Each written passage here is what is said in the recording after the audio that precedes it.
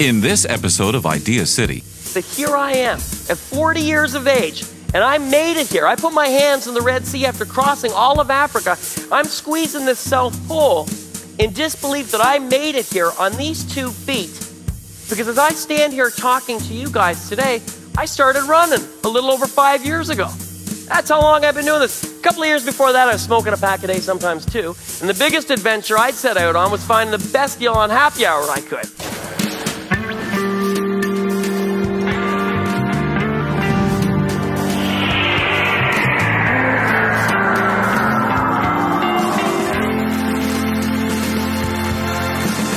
Idea City, the smartest people, the biggest ideas.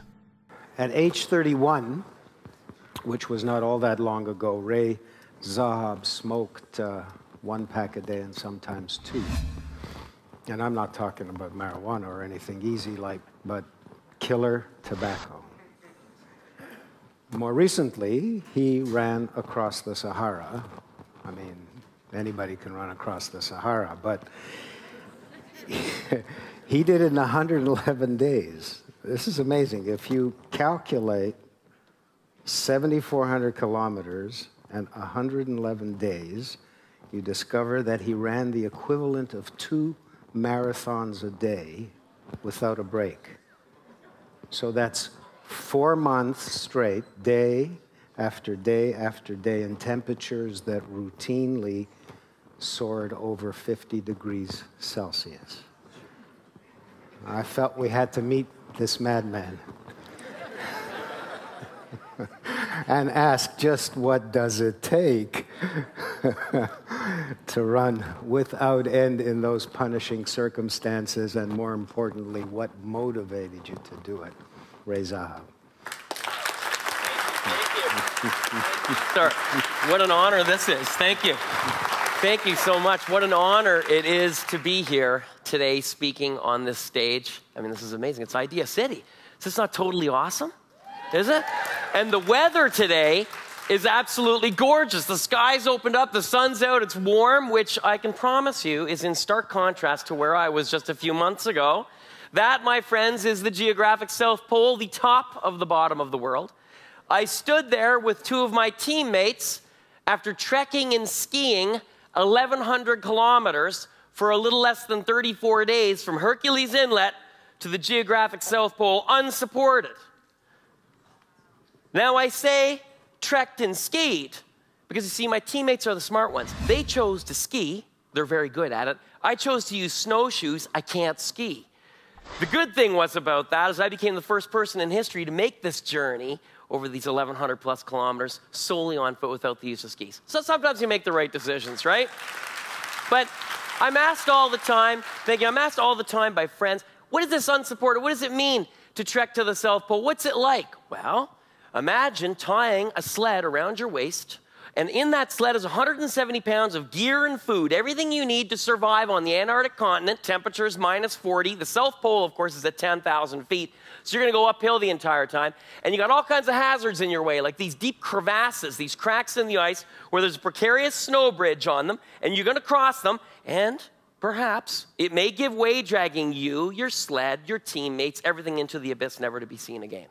That's what it's like. Now, sounds incredible, but I'll tell you what was more incredible to the 3 of us as we made our way just a few months ago to the South Pole. What was incredible to us is that we were not alone 3 trekkers and skiers making it to the South Pole. No, we were 3 plus thousands. Because you see, thousands of young people from all over North America tracked our daily progress, followed us, became active team members in our expedition by asking us questions through a live website we created. They'd ask us the questions, we'd answer the questions with voice files and sat phones every day. Total inclusion on this website we called South Pole Quest. This not-for-profit organization we started, Impossible to Possible, hosted this expedition so that we would be able to share the experience with these students around the world.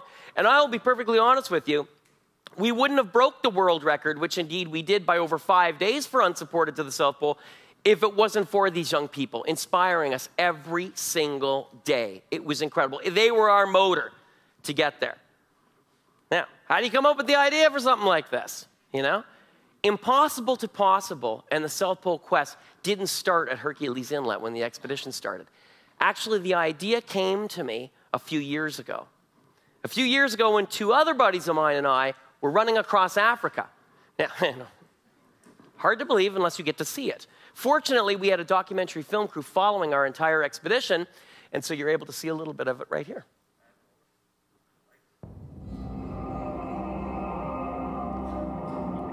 It is the most unforgiving place on Earth. Over 3.5 million square miles. A vast wilderness. It is the Sahara Desert, with people and cultures as unpredictable as the landscape. Running 50 miles a day, it's the challenge, it's going the distance, it's just pushing myself to my limits. It's never been done. No one's ever run that far in that period of time. That will be tough. It's a mental thing, I think. Imagine running 50 miles per day for more than 100 days. In an unprecedented personal challenge, 3 ultra runners, good friends, test physical strength and mental toughness, running across the entire Sahara Desert. They're such high-end athletes. They're used to pushing themselves, but they're going to be pushing their bodies more than they ever have in the past. We've had injury, we've had sickness. Sorry, dude. The best thing to do would be to stop for the day, but we have to cover some miles today. Any Americans found there without proper paperwork are going to be considered spies, liable to execution. You're going to have to make the best decision for us as a team. It's so difficult for me because the personalities are so different. I don't want to push us into the ground, obviously, but I'll push us damn close. This is, a lot tougher than you could have ever thought. You can do this. You don't want to quit. It's okay. We saw a young boy, 7 or 8 years old, in the desert alone, fending for himself while his dad was a 2 days walk away to get water. That's the water situation. I mean, it's so much bigger an issue than I would have ever thought. Narrated by executive producer Matt Damon and directed by James Mall, a personal and compelling journey into the world's most mysterious wilderness. The purpose of the 3 of us coming here was to learn more about each other, to learn about the people of the Sahara, and to do something that hasn't been done before.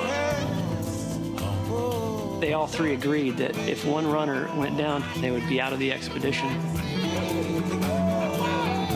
I thought your commitment was different than that.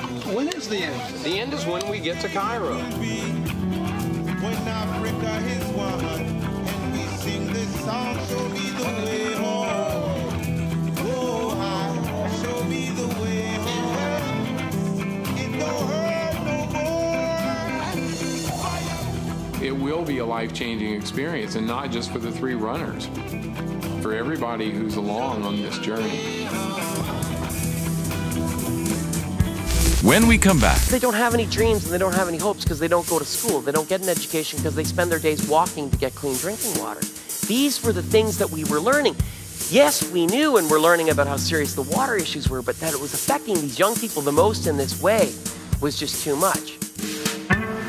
get the latest Idealist news, presenter information, and watch streaming video at www.ideacityonline.com.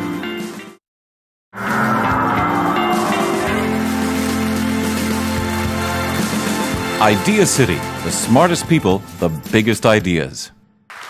It took Charlie, Kevin, and I 111 days to run the 7,500 kilometers between the west coast of Africa and the east coast of Africa through the Sahara Desert. That's like running from St. John's, Newfoundland to Vancouver in the sand when it's plus 50 out. I mean, 70 kilometers a day was the average. We never took a single day of rest, but possibly one of the most difficult things of this expedition was that we had 2 showers the entire time we were out there. So if our support crew couldn't see us coming in a sandstorm, we weren't going to get lost because they sure as hell could smell us. That much I can promise you. But this expedition would become so much more than a run, than a first, than a physical achievement or a mental achievement. We were going to learn something so critical that it would change all of our paths. We just didn't know it yet. This man, Mohamed Iksa, a hero to me, is a hero among his people, the Tuareg, Niger, and Mali. Mohamed has done more for his people in Niger and Mali than just about everyone. He has brought education to remote communities. He has provided employment with a guiding company he has started. Mohammed would be our expedition leader. He would lead us across the Sahara. He would negotiate thousands of kilometers of sand dunes for us, mountains, areas on maps that don't even exist on the maps that we have. And talk about dangerous areas of the Sahara, conflict. When you're rolling with Mohammed, it's like rolling with the Sopranos in New Jersey. You got nothing to worry about out there. You're in good hands. Now, 111 days in the Sahara, we had a plan. It would have to work like this. We would leave, of course, from this small camp every day. We would run 12, 15, 17 hours every single day and then rejoin camp the end of each day. Physically, of course, unbelievably difficult. That I can assure you. Injuries, every single injury you can possibly imagine from running, I had. I remember the doctor who volunteered for our team coming to me one day and saying, Ray, tell me what part of you is the most sore. And I said, well, Doc, you see this patch above my left eyebrow? I said, yeah. I said, that's the only spot that doesn't hurt. I mean, you know, physically very difficult, but what I like to tell people is the physical part of this is 90% mental, the other 10% is all in our heads. You're going to know that you're going to get out there and you're going to suffer. It's going to happen. You got to wrap your head around it, embrace it, and keep moving. But there was one part of this expedition that was almost unembraceable and unmanageable. That was the emotional part of this expedition. How difficult it was for me to be away from not just family, but my wife. I cannot tell you how difficult, as corny as that sounds, how difficult it was for me to be away from this person who I share everything with in my life. There was an emotional gap created that was very hard to overcome. Very, very difficult. The things we take for granted, right? I was learning already. Now, something extraordinary. We would go through these communities in Mali and Niger for resupply. And every single time we'd be greeted by these smiling, beautiful faces. These friendly faces who had no idea we were coming to their community. Yet they would greet us with open arms and be so happy to run with us, so joyous. The laughter, I'm telling you guys, it was incredible. It was palpable. It would temporarily replace that emotional crater, fill it in. It was amazing, the feeling that these people, I mean, in these communities, these remote communities, let me tell you something. Economically, compared to us, we would say, some of us, they have nothing. But I was learning every single day. These people in some ways have so much more. Socially, in these communities, the most well-adjusted people I'd ever met. Happy, generous, takes a village to raise a child. These people live in it, right? True story. We would come to these communities. They would worry and fear for our safety that we may not make it to the next community because it's so far away. They would feed us the food from their mouths to care for us. It was incredible generosity on a scale that I've never seen. But we were learning, as I say, and constantly learning on this journey. We were learning about how serious the water crisis was in northern Africa. Now, without getting into it too deeply, because simply time does not permit, I can assure you of this. In these communities where water access to clean drinking water is not readily available, the stories, the things that we were learning about from the most base level.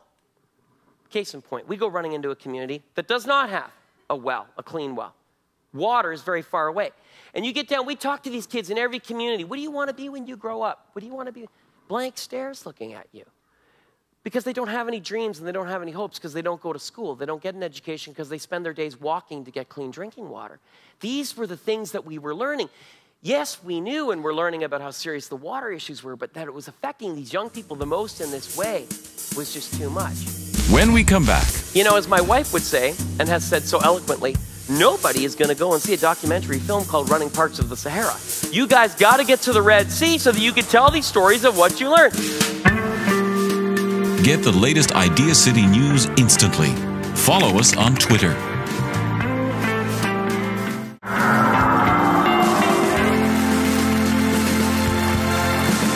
Idea City, the smartest people, the biggest ideas. The motivation and the shift and the reasons for why we were running was changing. As Mohammed says, the Tuareg people and the people of this area of the Sahara, their lives are turned upside down because of this, and a whole host of other issues. I mean, people are leaving. The nomads in our time are disappearing. They're disappearing because they come into these communities looking for water. There's no water, you know? The people from these small communities, they're disintegrating. They're moving into these larger urban centers where you're seeing whole hosts of other issues like violent crime increasing in Agadez, the largest urban center in Africa, AIDS on the rise, all attributable to the water crisis. My wife took this photograph. Take a look at the bottom. I got to use the laser. Look at the bottom. That's a truck. That's a community. That's a community 100 miles outside Agadez coming in. They want a better life for their kids, right? It was amazing. The evolution had taken place to why we were running and why we wanted to get to the Red Sea. We hit the Tenerife, a section of thousands of kilometers of nothing but sand dunes. And as we ran, we told each other, we spoke to each other many times, numerous times during the day, turned the iPods off and talked about what we had learned, the three of us running together, that this had become something so different. You know, as my wife would say, and has said so eloquently, nobody is going to go and see a documentary film called Running Parts of the Sahara. You guys got to get to the Red Sea so that you can tell these stories of what you learned. And we burned it. I mean, we were burning it. Some days were 100K days, and we were cranking up. We turned north towards Libya. 21 days of sandstorms. 21 days of winds upwards of 160 kilometer an hour gusting, 60K sustained. I went in there looking like I do now. I came out looking like I was 12 years old from involuntary exfoliation. But that wind did not slow us down. No, sir, the eyes were on Egypt and getting there. And when we were at Egypt's door, it was like we were 3 wild horses chasing that barn wide open with oats. It was unbelievable, the experience of feeling so powerful that the impossible was truly going to become possible. We were going to get to this Red Sea to tell these stories. Well, city of 16 million people, we round the bend, you know, the 100-kilometer bend to the pyramids, turn our backs towards Cairo, and as quickly as you're seeing these photographs, it happened. The Red Sea was in front of us. Now, I left a different person than I entered the Sahara. And I went home, my wife and I, and we pledged to one another that we were going to make a difference. Tried our very best to make a difference in the lives of children that are affected by social and environmental issues, and not just young people in Africa, all around the world. I mean, look at home. Case in point, our First Nations, some of the water is the same quality as what I was seeing in Niger. Boom. We came home. We joined the board of directors of the Ryan's Well Foundation. We volunteered with other organizations, but there was still something more that Kathy and I wanted to do. We met with a group of friends of ours, and we said, hey, let's start this organization, Impossible to Possible. Because I'd made a deal with myself when I put my hands in the Red Sea. I was never taking another step again if it was not going to be used in some way to raise awareness, find funding solutions, do something positive. Kathy said, all right, let's leverage those expeditions. Let's use them in a way. Let's build them. Let's make them a platform, not only to educate and inspire a whole generation of young people in countries like Canada and developed countries that they have the keys and the power to change the world, but that these kids are going to shape our future. These are our future leaders. Let's take them on these incredible adventures. Let's bring them with us the best way that we can, virtually. And beyond that, we'll bring them with us en route on the expeditions. But let's do this. So we brought them with us to the South Pole. And there I am, standing at the South Pole with my hands wrapped around it just a few months ago. And I don't want to let go, you know, because I'm in disbelief that here I am at 40 years of age, and I made it here. I put my hands in the Red Sea after crossing all of Africa. I'm squeezing this South Pole in disbelief that I made it here on these 2 feet, because as I stand here talking to you guys today, I started running a little over 5 years ago. That's how long I've been doing this. A couple of years before that, I was smoking a pack a day sometimes too. And the biggest adventure I'd set out on was finding the best deal on happy hour I could. I mean, that's what I was, Mr. Sedentary. But here I am, I did this. I'm living proof that we can do anything we set our minds to. You know, the only barriers we have are the ones we put on ourselves. That's what this journey taught me, you know? I know this at 40, within every fiber of myself, that we as human beings can do anything we set our minds and our hearts to. I'm 40, can you imagine being 13 and being freed from all boundaries? Thank you very much. Thank you. Thank you. Hey, Ray. Thank you. Woo. Thanks, Ray. I want to ask you some questions. Thank you. Thank you. Crocs. Very comfortable. Yeah. I'm not as well dressed as you with $1 million. Here I am. Thank you. Take your bow. Take your bow. I want to know about the knees. The knees. How are the knees? Knock on wood. Really? You know, knock on wood. No problems whatsoever. Okay so far. Meniscus is good. You know, whatever miles I got left in these legs, they're going to get used up. So when it's done, it's done. I want to know about his regime. Do you want to know about his health regime? Like, do you eat anything in particular? Do you do anything unusual? Are you... You know, as one of my buddies who ran across the Sahara said to me one day, you know, one of the reasons I run is so that I can eat just about anything. You know, food is life, right? You know, we love that. And the other reason I run is so that I can stop. You know, get lots of rest. Really. I see. It belongs to that class of thing which feels great when you stop. Sort of like banging your head against the wall. One of those kind of things. Perfect. All right. Thanks. Thank you so much. Thank you all.